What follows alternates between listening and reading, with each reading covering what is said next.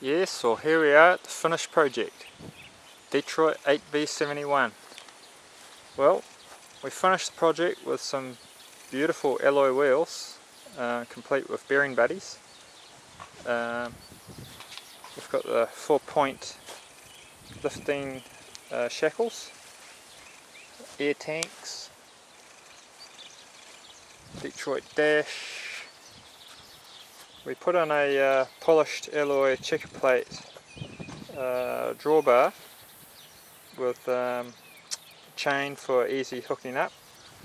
Anyone can hook up, no worries at all, and then it all folds back up into the top there for easy storage.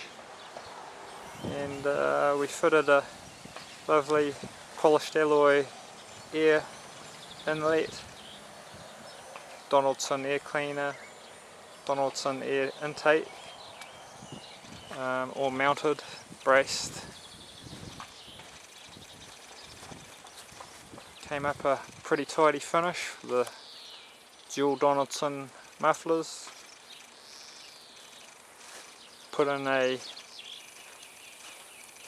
polished stainless steel diesel tank, 40 litre, and overall it came up a treat.